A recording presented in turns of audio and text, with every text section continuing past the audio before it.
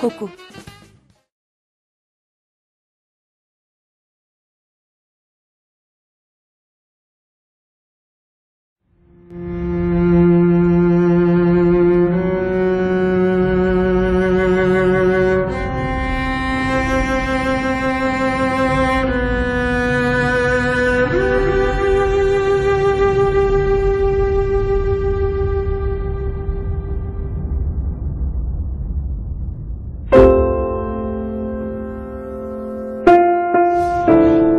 The Netherlands. A wealthy nation, densely populated and well known for its social tolerance.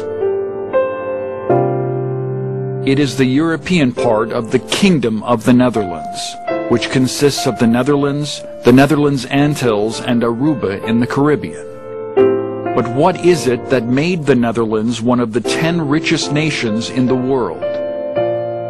Where did all that wealth come from? What is the origin of the Dutch royal family's fortune of an estimated $8 billion? Enter the Golden Age.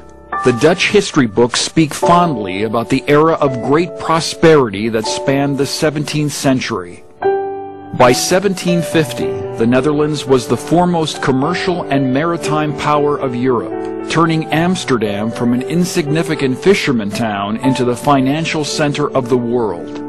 It also represents the golden age of Dutch art, with painters like Rembrandt and Vermeer.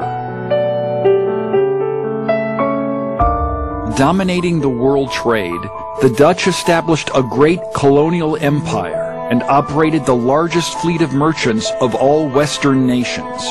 Under supervision of the Dutch East India Company, huge profits returned from the East Indies.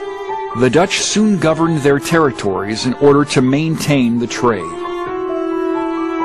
Less prominent in the Dutch history books is the story about the West India Company, the government-incorporated trading organization that would share the world trade with its East India counterpart. It is a dark chapter in the Dutch history, a story about how the Dutch enriched themselves through transatlantic slave trade, piracy, and smuggling.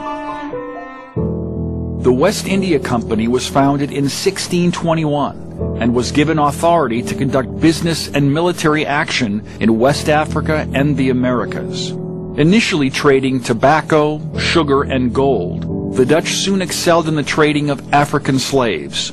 Although the West India Company formally did not engage in slave trading prior to 1630, in 1619, American colonist John Smith recorded, "About the last of August came a Dutchman that sold us 20 neggers." The ships of the West India Company sailed a route that became known as the Triangle Voyage. This journey started in one of the many Dutch harbors and took the ships to the Dutch forts on the African Gold Coast. Slaves were bought or traded, and as many as 700 African slaves were loaded as merchandise in each ship, and were referred to as heads, as in heads of cattle. From Africa, the ships would cross the Atlantic, sailing towards the island of Curaçao, the Dutch colony that had grown into the biggest slave depot in the Caribbean by the 1650s.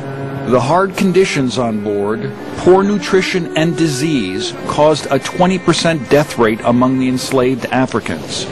In the reported tragedy of 1738, the Dutch slave ship Loosden sinks in front of the Suriname coast. As the crew heads for the lifeboats, 702 of the 716 slaves aboard drown, locked into the deck below. For those who made it, their future didn't seem a lot better. The weaker slaves were usually auctioned off early. The prime slaves were sold individually to the highest bidder, separated from their families.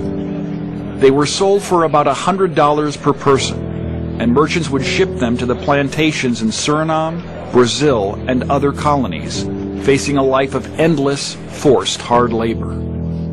After the ships were loaded with sugar, gold, or tobacco, they returned to the Netherlands, making the triangular voyage complete. Although the Dutch history books repeatedly tell us the profits from slave trading were minimal, eventually many ships returned without cargo. The profits were so high the merchants didn't even bother to reload their ships at all. After the monopoly of the West India Company on the transatlantic trade had ended, the Middelburg Commercial Company and the WIC caused the Dutch to dominate the transatlantic slave trade from 1750 to 1775. In this period, the Netherlands became the #1 supplier of slaves to Spanish colonies in the Americas. The Dutch slave trade, piracy, and smuggling enriched the reigning Dutch royal family. In the early 17th century, Prince Frederick Hendrik orders the construction of many palaces and builds up an astonishing art collection. Formally, Prince Willem V was the last member of the Dutch royalty who profited substantially from the slave trade up to the early 19th century. In 1814, the Kingdom of the Netherlands officially ends its participation in the Atlantic slave trade, partially because of the declining profits. But slavery in the colonies is not abolished until 1863, being the last nation in Europe to end slavery. Even up until 1873, the freed slaves are under government supervision, forced to work on the same plantations for a salary to avoid the collapse of the Dutch sugar industry. In 2002, Queen Beatrix opens the Dutch National Monument of History of Slavery during a chaotic ceremony where many descendants of slaves are denied participation. Up until this day, neither the Dutch royal family nor the Dutch government officially apologized for their role in the transatlantic slave trade.